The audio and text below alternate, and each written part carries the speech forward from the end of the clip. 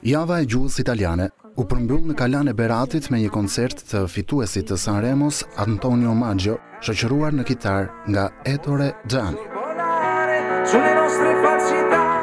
Ky aktivitet u organizua nga Konsullata Italiane e Vlorës në bashkëpunim me Bashkinë e Beratit dhe synon të promovojë gjuhën dhe kulturën italiane.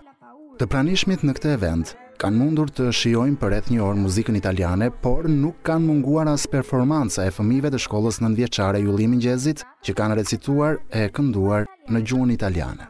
Konsullja e përgjithshme italiane në Vlorë, Iva Palmieri, ka theksuar se Java Italiane ka për qëllim të promovojë gjuhën dhe kulturën italiane dhe organizohet në një sër vendesh.